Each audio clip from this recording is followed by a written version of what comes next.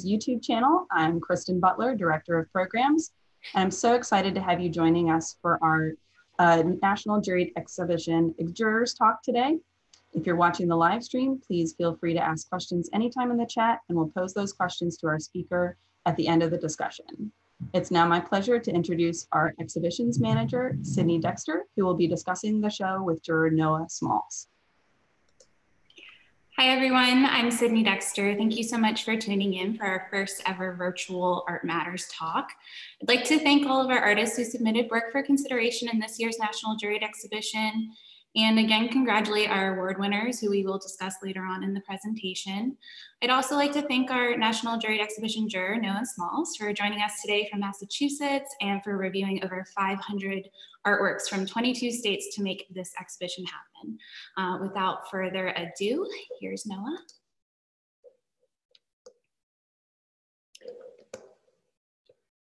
Sorry, it looks like there you go. Hi everyone, I'm Noah.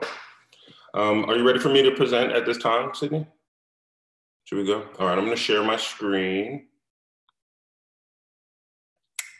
I'd like to start by just thanking everyone who submitted artwork.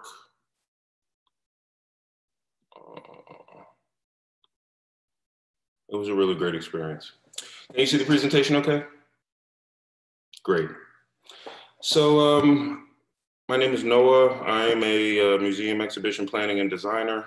Presently, I am the director of the Upper Darby Art Gallery, which I co-own with my wife. Also the director of the Rush Arts Philadelphia Art Gallery in Logan, Philadelphia, which is a nonprofit organization. I'm also the director of exhibitions and collections management for the Williams College Museum of Art here in Western Massachusetts. And I'm also a practicing artist, husband, father, and general all-around arts lover. A little bit about myself. I grew up in a family of artists. My house was a part of the walking tour for the Philadelphia Museum of Art for a period of time. And my father, being an oil painter, exploited that to the fullest. We engaged in art exhibits just about every other weekend in my home. Entire time I grew up. So I, even from my teenage years, was curating small exhibitions and galleries and cafes. Eventually, I was offered a job in a museum by Dr. Diane Turner, who's presently the director of the Charles L. Blockson Afro-American Collection in Philadelphia at Temple University. I've also had great mentors. You see on the bottom right is, in the center is Richard Watson, who worked for several years at the African American Museum as the director of exhibitions and taught me a heck of a lot about exhibitions. On the left is an image from the home of Danny Simmons, who is a great mentor to me as well, and the founder of Rush Arts Philadelphia. After high school, I worked for years. I spent some time working exhibitions in the city of Philadelphia before moving to Miami, just at the time of the emergence of Art Basel. Spent a lot of time moonlighting at Art Basel while I worked at the Miami Children's Museum. I was the lead exhibition staff there for years, even through the 2008 downturn, and I had the wonderful opportunity while I was there to work on the design of an exhibition called The Wizard of Oz, which I helped to ultimately travel from city to city throughout the country for the next couple of years before I headed back to Philadelphia for grad school. While I was in grad school, I worked with the Fireman's Hall Museum and the African American Museum. You'll see at the top a before and after of a design that I did to reclaim ownership over a view, which was obstructed by a building being built just outside the window at the Fireman's Hall Museum. They lost their view. It was now going to be facing a brick wall. So we did this translucent scrim of an image. The image looks to be taken from out of a window. It's of a fire being put out, and all of the white in the image is translucent. So I kept a lot of the sunlight. Below is an image from an exhibition I designed at the African American Museum of Danny Simmons' own art and his private collection of African ritual objects and ephemera. I still manage that collection today, which is one of the cornerstones of my consulting practice. After graduating from the University of Arts with, as the valedictorian of the College of Media, Art and Design, I joined the board of the Fireman's Hall Museum. I had the opportunity to design this great mascot for them. You'll see on the left, and I'm kind of showing you here the transition from a cocktail napkin sketch that one of the firefighters provided to what ultimately became the real world mascot. We had this budgeted for an educational program, and firefighter Ben, as we named him, goes around to schools and teaches stop, drop, and rock techniques to children as an educational program. Also, you see on the right a redesigned exhibition, just modernizing a fireboat exhibit they had. So the two bottom images are my design work in the museum. Really had a wonderful opportunity after that to design an exhibition for the American Friends Service Committee, who does a ton of work in social action. Famously, they received one of the 3 letters that Dr. King wrote when he was in prison in Montgomery.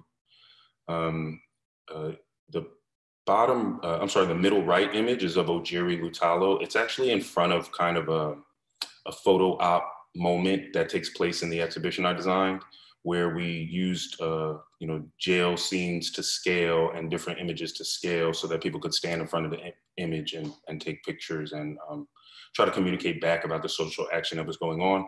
Juried Lutalo's artwork was included in the exhibition and highlighted, and he was famously imprisoned as a member of the Black Panther Party for 22 years in solitary confinement before achieving his release by the woman standing to his right, who worked for the American Friends Service Committee. So I really have had a great time offering my services to projects that I'm really passionate about, like this one. This exhibition toured the country as well for 2 years between 2016 and 2018. After that exhibition was completed, I started my own consultancy. We've done a lot of projects. Here's an example of kind of a 3D rendering that we used to design an exhibition space inside of a museum. On the bottom right image, there's a book that I had the opportunity to illustrate for Dr. Turner, which he later published about the history of Blacks in the military. And then, I've always been a visual artist myself. As my career emerged, it gave me the, bandwidth and opportunity kind of financially to be able to take care of myself and also work on my art, which is, as all artists know, is one of the most difficult balances in life. So the image on the left is a piece I did called Death Drop, and it's representative of transgender ballroom dancing, a move that is kind of a competitive dance move that takes place.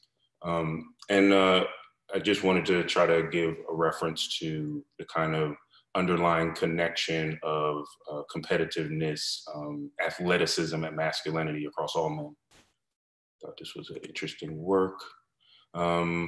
These are some of my other works. I usually work anonymously. These 2 pieces were done anonymously as a art as activism exhibition that I helped to curate. The piece on the top left is intended to be viewed while sitting under the phallus while viewing a video on an iPad below of police violence against Black males. There's rap music that plays on the headphones. It's a whole experience. This kind of work, art as activism, I usually do anonymously because there's a lot of concern for kind of just problems that could take place for the museum and the political statements being made. A lot of these museums I have another affiliation with, so it helps. One of these cases is seen in the below right, where we had I found the sign in my research, African American Museum, Sedgwick County Jail. Here's a picture in the center that I did, and the title of this piece is called the Kansas African American Museum and the Surrounding Sedgwick County Jail. The structure here in the center is the African American Museum of Kansas, a historically Black church converted to a museum. The surrounding structure was proposed to be built as a jail, and the museum, of course, protested, but the jail persisted and later expanded to this really large structure that now surrounds it. This is the present situation of the African American Museum in Kansas. I did this piece on commission for the African American Museum as a part of an exhibition called Arresting Patterns. Here we see another piece from that exhibition of mine. This is a translucent image. You can see through this image when you get up close to it, which reclaims the view of the federal prison from the African American Museum. So here in Philadelphia, we see a federal prison having been built directly across the street, obstructing the view of the African American Museum. The image is of prison inmates sewing military uniforms, and it illustrates the connection and correlation between the prison industrial complex and what I would consider to be modern day slavery. These prisoners are sewing military uniforms. The prison is collecting money to keep the prisoners in annually, as well as for the military uniforms, as well as for rehabilitation of these prisoners. So there's 3 separate checks for keeping these guys in jail. The far right window, you can actually see the prison entrance through the window. And these display cases in front had some research in them about the arresting patterns, about the school to prison pipeline in Pennsylvania. And here's the image of me at the opening. I'd like to turn back to Sydney now, if I've bored you all enough. And just if we could bring up images from the exhibition. Sure thing.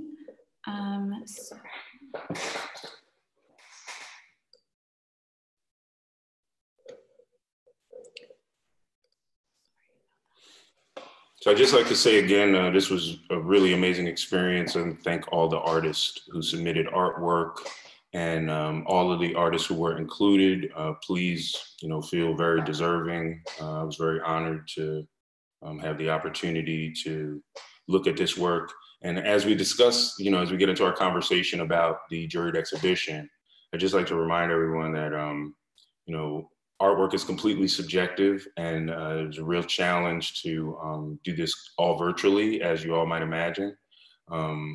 And I'd just like to say too that it's a special challenge, I think, for artists with new media artists and artists with 3-dimensional works who, we have some limitations with how that work can be displayed virtually.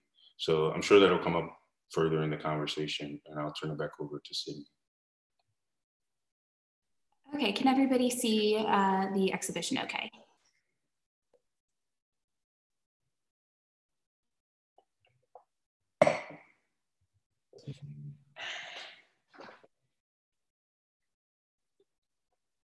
What we would like to do is we would like to review NOAA selections for the award winners, and we're going to start at honorable mention.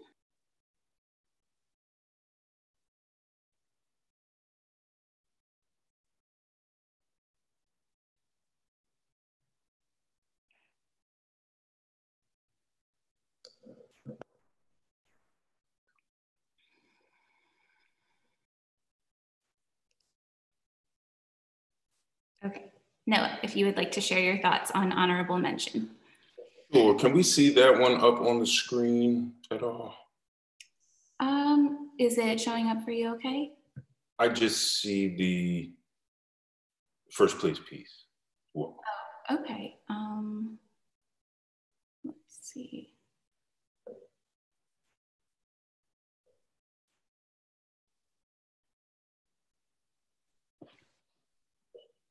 So I'm seeing it as the honorable mention piece. I don't know if there's a lag or not.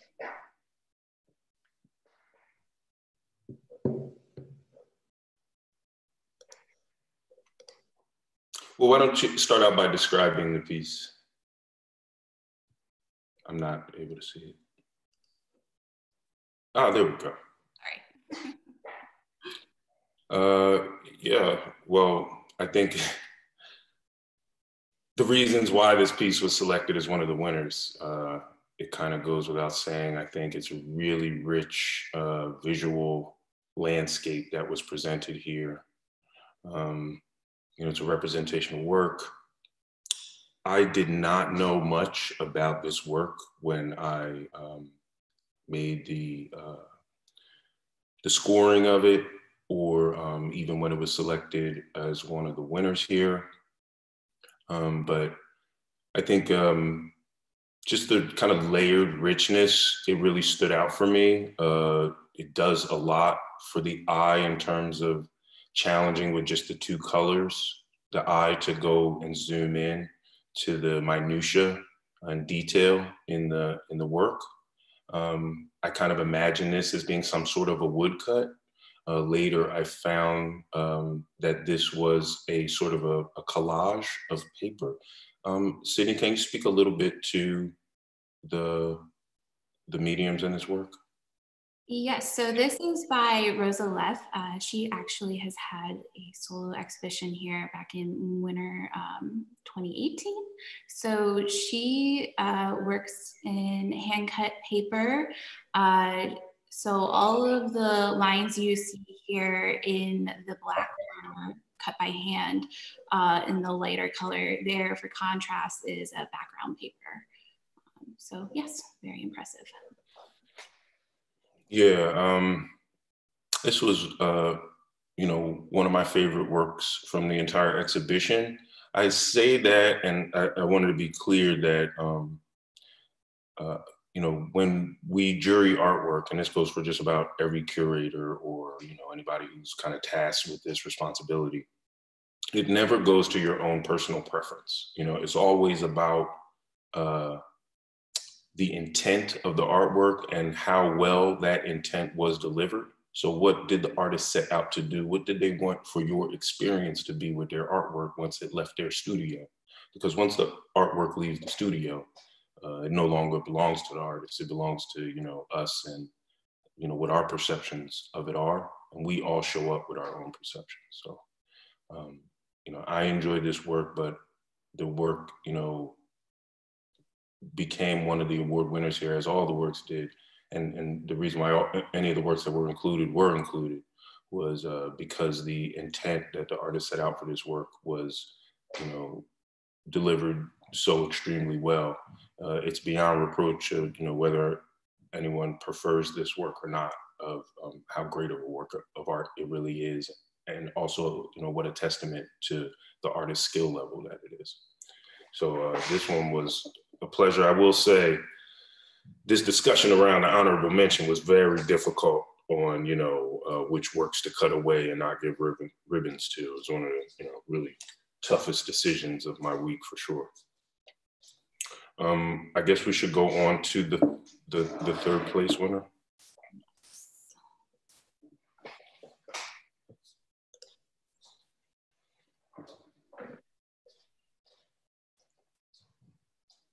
So here's the third place winner. This is by Iris Posner of Silver Spring, Maryland. And the title is Re-Education Camp, and I will not butcher the words in parentheses. Hopefully you can read those on your own. And then Noah, can you share a little bit about your selection for this piece? Sure. This one was really interesting, I felt. I looked at this piece and I wasn't sure what it was at first. I think this was right away a real challenge for me. It being a three-dimensional piece, looking at it virtually to be judged on its merits is tough. The first thing with three-dimensional works, you have to do a double take at the mediums to understand that they're three-dimensional works and that it's not a photograph of a three-dimensional object, which is often things that are also submitted to art exhibits. So this exhibit really was like, it had some really, great three-dimensional works in it. And this was one that I had to really check and make sure I understood the scale, that those were ping pong balls versus tangerines. And then I wanted to look even more closely to understand how careful the artist was in the assembly, the craftsmanship of this object. It doesn't look like they were terribly delicate with it so much as they were, really trying to express something. And it wasn't, the care in which they assembled the object was not the focal point of the design so much as what the final composition was.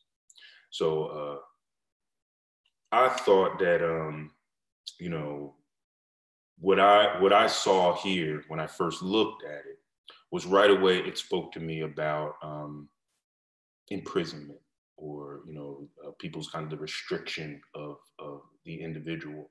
And I saw and this is just my own kind of interpretation, is like what I show up with as any visitor shows up with their own stuff. Looking at artwork was, I saw like, maybe this is like a lot of jumpsuits of prisoners, and we keep our orange is the new black, you know, prisoners in these orange jumpsuits, and there's one white ping pong ball in there. Does that speak to, you know, the disproportionate numbers of racial inequality in prisons? Does that speak to the prisoners versus maybe the correctional officers? And then this kind of square, rectangular shape, it's kind of a monolith in and of itself, which spoke to, you know, the whole thing kind of said a lot about mass incarceration to me. And then after I finished with that, I realized that that maybe wasn't the intent at all. And maybe I was just reading all this into it. And the fact that it had sent my mind racing in so many directions with, you know, kind of a relatively rudimentary design of this kind of, you know, rectangular object, made me realize how impactful a piece it was, and how much the composition of it resonated with me regardless of what the intent was. So as a object of art, I found this highly successful.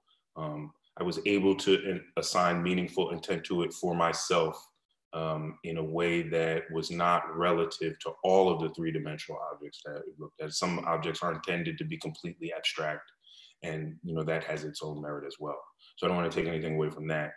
And I did want to point out through this object the challenges in jurying three-dimensional objects virtually, which, you know, it's really hard to understand the full intent of a three-dimensional object if you're not there to look around it and see its shadows and understand its silhouette and all of the meaning behind it. So I really thought this was amazing. It was able to transcend all of those things like really, really elegantly, and deliver on its intent for the artist. So congratulations to this artist. This was not hard selection as one of the winners.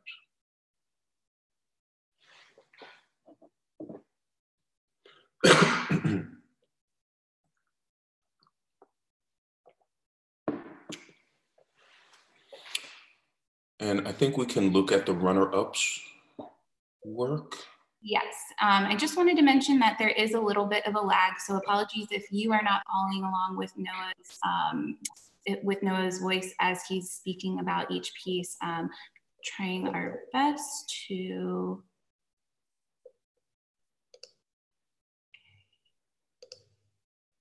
So here we are at second. It should pop up for you. There it is. Great, great. Yeah, so this work I found really interesting. This was another one, when I looked at it, I immediately started to ask questions about it. What is it made of?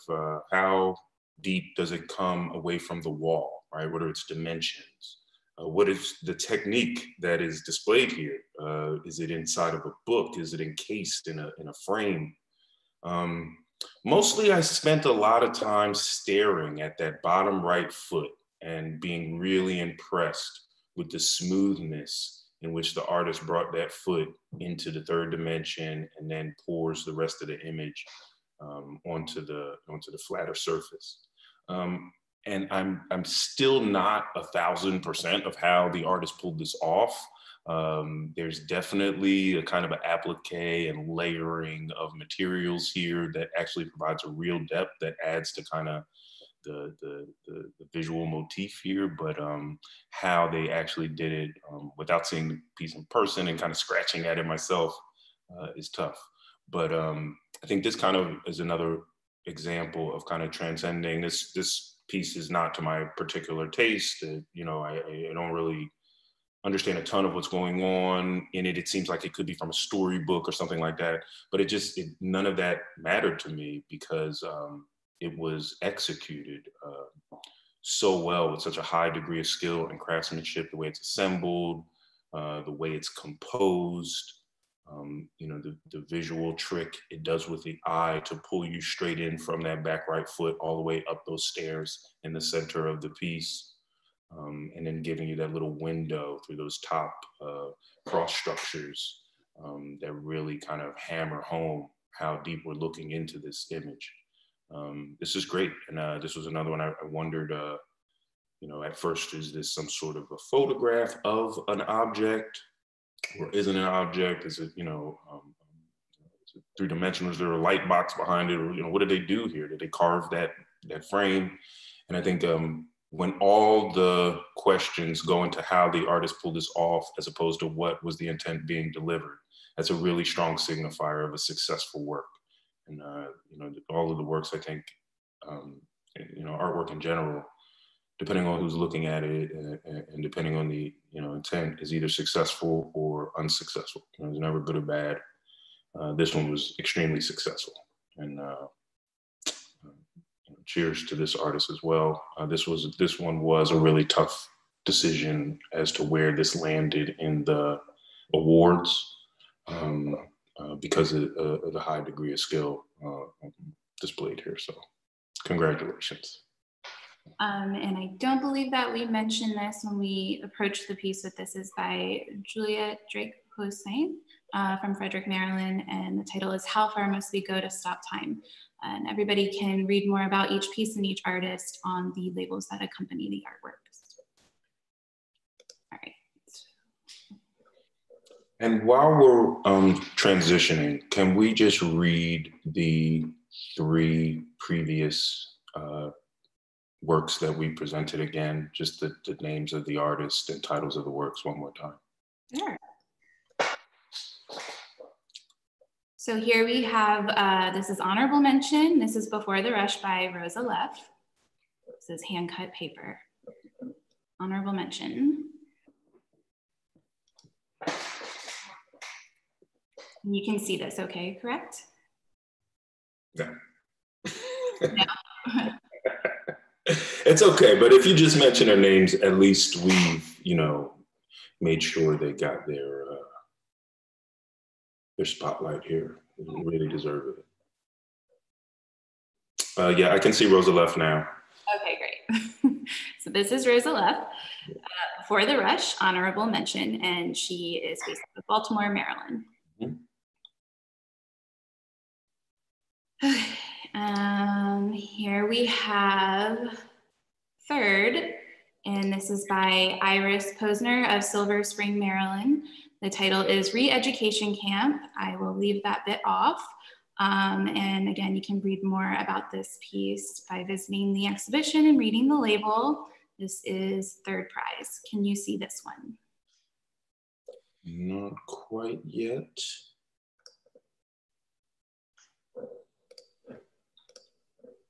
There it is.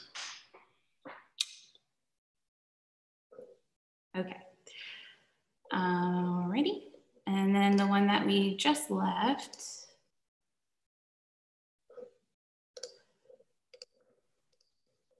is How Far Must We Go to Stop Time by Juliet Drake Hossein, and she is based out of Frederick, Maryland. And are you able to see this? Yes. Okay, great. Okay. So those are our first 3 award winners. And finally, the first prize winner is by Douglas Saruba of Hagerstown, Maryland. The title is Untitled Black Series number 3. And Noah, if you'd like to share more about your selection for this one. Yes. So congratulations to Douglas. This was very well deserved. This one was not for me a terribly tough selection. This piece spoke to me immediately out of the entire, 500 or so works that were submitted.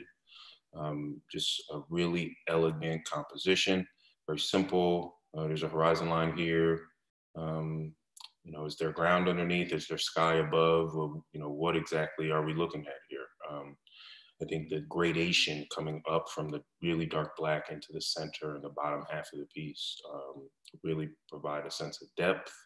And then this is another work that I was very curious as to, you know, was this an image? It's, you know, somebody somehow, you know, Photoshop or, you know, do some digital image manipulation of a sunrise or you know, crack of dawn kind of situation. And it was just very curious to me, but I knew that my eye was really drawn to the black in the top. And then, you know, as it changed, as it kind of transitions from the bottom to the center, and then the center kind of really glowed. And I thought that really that pink moment in the middle really did something with the light.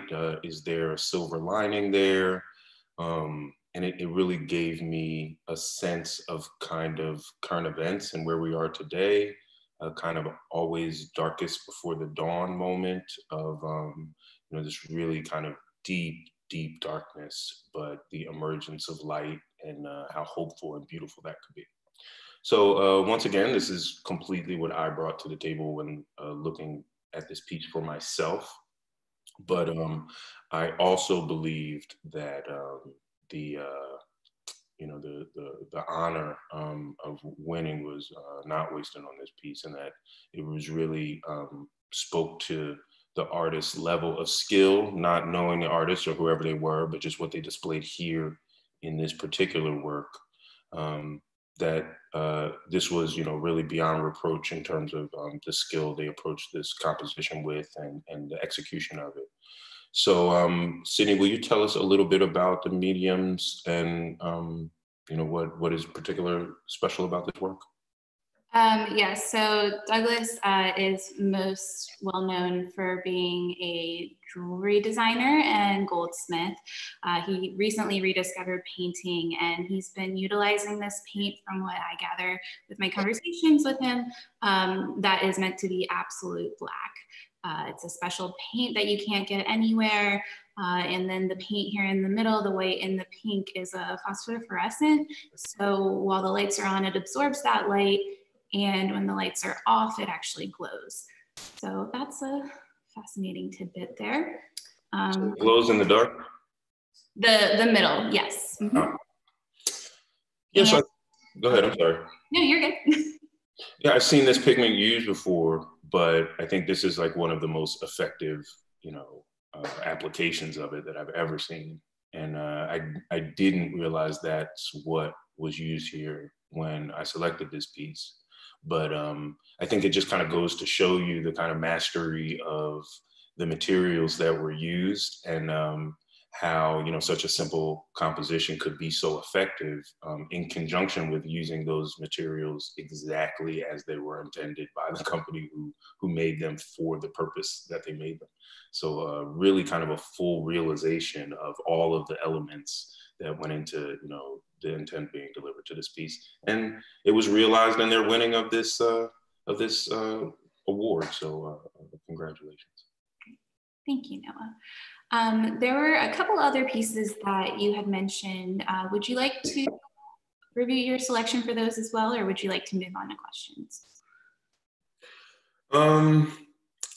I would like to highlight, if we could, you know, with respect to the lag and everything, if we could look at the, yep, that's the one. You know, I thought this one was a, you know, amazing work. Another very simple, elegant composition. Looking at this piece, you really feel like you're there. And then the, you know, the kind of richness in the absence of color displayed in this piece, I think was amazing. So I think this is another one. It's really tough, I think, for traditional works like photographs and just, you know, representational paintings, landscapes. That type of art, I think, has challenges breaking through in these type of venues when you're juxtaposing it and comparing it, even in a lot of cases, to contemporary or modern works or even three-dimensional works. And I think where these type of, brilliant compositions of photography live in that, conversation, I think is important to keep sight of. Because it does have great artistic merit, creativity, and craftsmanship, as well as just as well as a contemporary composition. So I thought this one was really great, and also deserving of attention. The other one was the penguin. Mm-hmm. I hope the artist who made this penguin is, on this, and that they leave a comment. This was just a wonderful moment, I thought, in the exhibition. I spent a lot of time looking at this and trying to understand, just imagine what the intent was here, how, I had to look at the scale of this, and I just thought about it. I've seen some movies with cartoon penguins, and this kind of reminded me of that. But overall, I thought even if you take out the words with this, it still kind of says the same thing.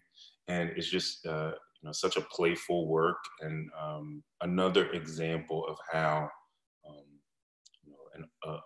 an artist can really elegantly deliver their intent, and it can cut through all the kind of mediums and layers that we have to kind of get through in looking at art. So this just as an image, if I would have saw this as somebody on that somebody had it on as a bumper sticker or a tattoo or in an oil painting or a sculpture, I mean, it's just a very fun work, and it made me happy. So I wanted to talk about it here. This one I thought was also really deserving of the spotlight. So congratulations to this artist for being included in the exhibition. And with that, maybe we should leave the rest of the time for questions. Yes. So according to the comments, we haven't had any inquiries, but we did have one comment from Juan Gomez, who says, "Hi Noah, good to see you. Congrats on your new gig out there. We miss you out here." Juan, hi Juan. Juan is a brilliant artist in his own right. I encourage everybody to check out Juan on, just Google him. He's great. Okay, all right, I'm going to stop sharing. So thanks Noah for talking about your selections. Thank you again to everyone for tuning in. Thank you to our participating artists. Noah, is there any other parting words you'd like to say?